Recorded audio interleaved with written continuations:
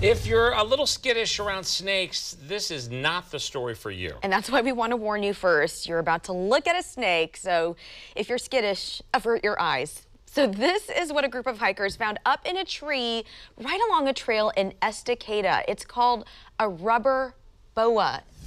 Fox 12's Kelsey Watts is live tonight after speaking with one of those hikers. Wow, that is scary, Kelsey. Yeah, Liz, I don't think I'd like to encounter it, but hey, don't be fooled by the name. The rubber boa is very real, and you might be surprised to hear it's actually native to Oregon. It's harmless, but as you can imagine, it did come as a little bit of a surprise to the people on the trail. Another couple who were hiking ahead of us had stopped to look at something, and I just stopped to say, what are you looking at? I was looking down at the river, because we'd seen some rafters earlier, and they said, oh, there's a rubber boa in the tree here, and I look up and there's a snake in the tree right here.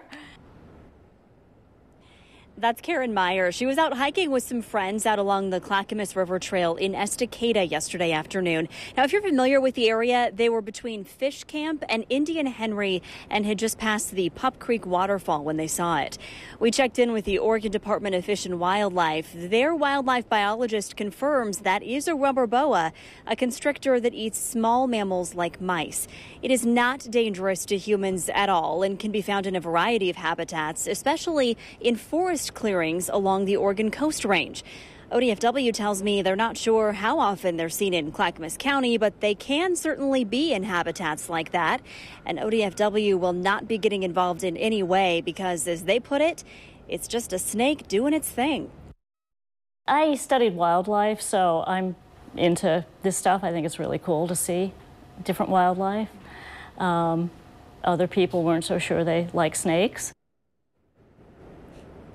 Now, Karen tells me this encounter will not change her hiking habits in the least. She says there are other things in the woods she would be much more concerned to find, like cougars and bears, for instance. But I don't know, if it were me, I don't think I'd be sticking around. Reporting live tonight, Kelsey Watts, Fox 12 Oregon. Yeah, I'd be the same, Kelsey. Thank you.